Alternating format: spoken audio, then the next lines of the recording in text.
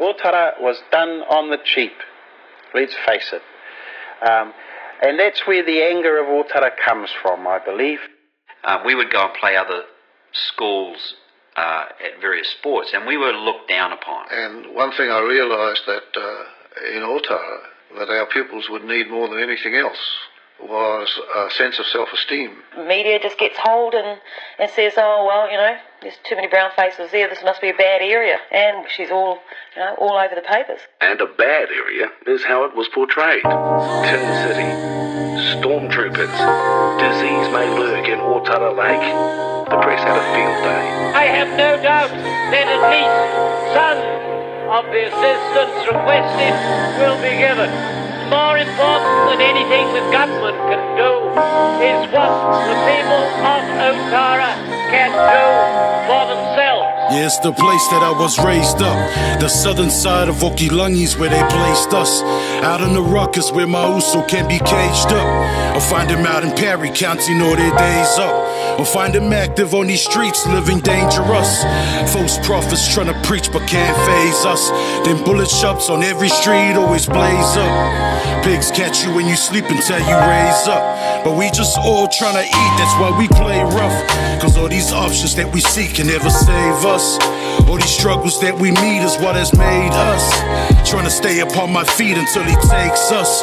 Is there a heaven for a G where they can place us?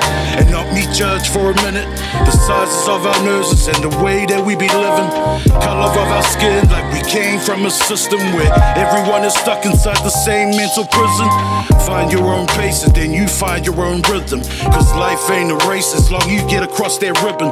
Know that there's a place where young kids trying to fit in. Our box with no space where we be labeled as a villain now. I see my uso making money quick, rocking solving rings and driving around in foreign whips. Holly Davies, clean patches with the baddest chicks.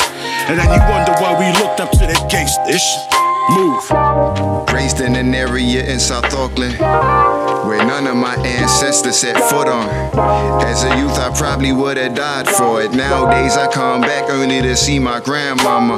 Glad I relocated, saddened cause I know people that can but scared to take the first steps. I understand that when you're raised in a lower vibration, it's hard on the brain when it comes to some inspiration. Look, I got a question for you whenever it get uncomfortable. Can you control the emotions that come over you? And are you open to walk away from the drama soon as it approaches you? If yes, then that's the growth in you I need to see. Cause I believe in peace, no Christianity.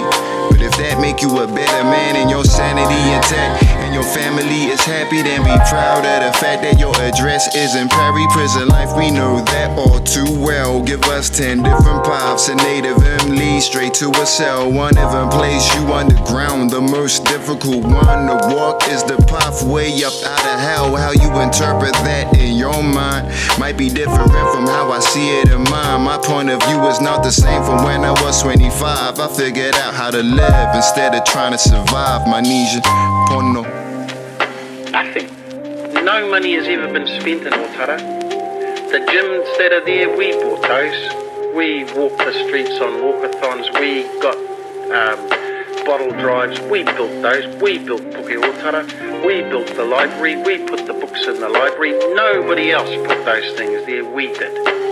Ōtara was made by Ōtara.